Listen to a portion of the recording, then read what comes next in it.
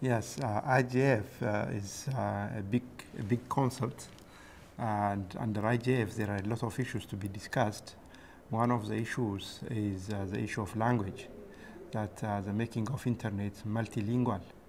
So by making internet speak the language of the whole population of the earth and reflecting the culture of different groups, then we can make it more richer and more useful than those who can only speak specific language.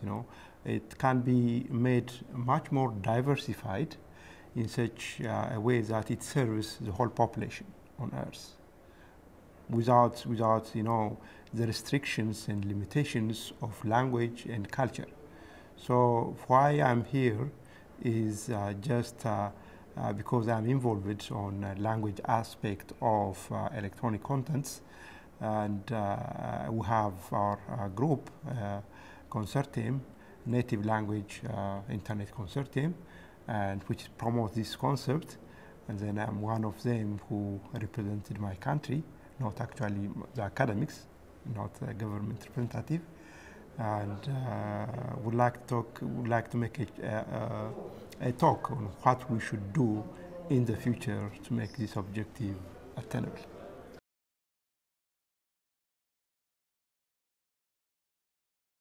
Well, we have to respect what has been done so far.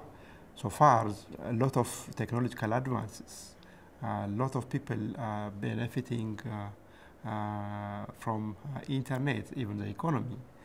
Now, while we can make this internet a big invention of humankind, much more useful for a broader population. That's the idea. And for that, well, definitely there are dominating languages. Well, that's good as far as they serve certain humanity group. But there are more to serve. There are many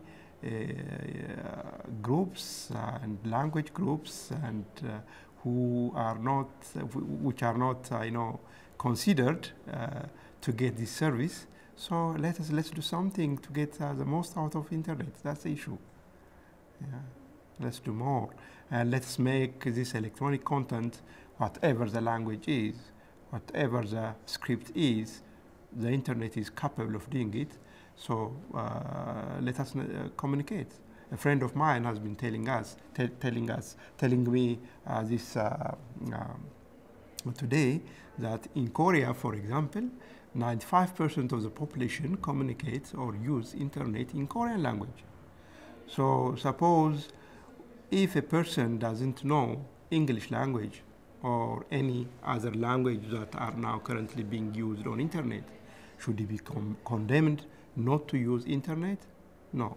So let's do something so that others who do not get the chance to use their own language to get the most out of internet, and to diversify the use of internet.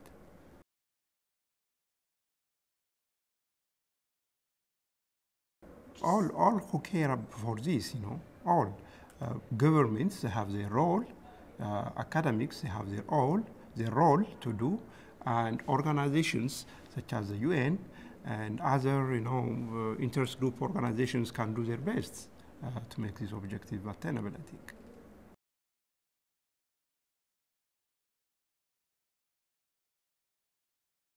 At least I can say that there is a language barrier, and this is avoidable with some work.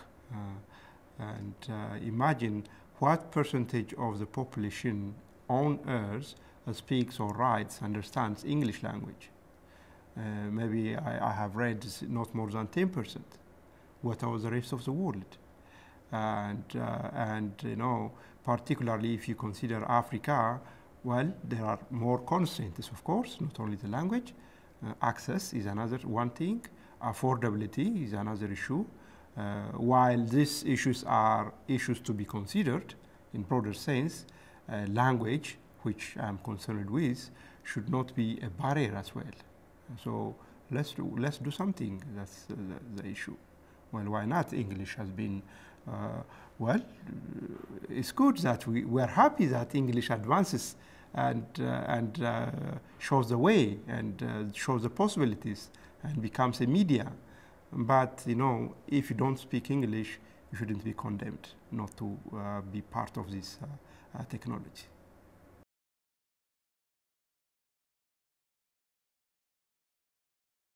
Well, for the future is, well, the internet is a very marvelous technology and has been serving the world to its level. And the future, that my wish is everybody, without any restriction, whatever the constraints or restrictions are, economic or affordability or, I mean, access and language, that every humankind be part of this technology, benefit from this technology. And that's, I think, possible. And at the current stage, it's not well, the coverage of internet is not as broad as it can be, and I think that can be expanded and be made better.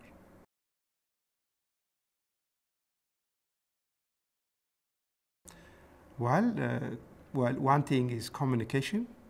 You know, access to knowledge, access to information. We are on the same world, which nowadays is being influenced by globalization.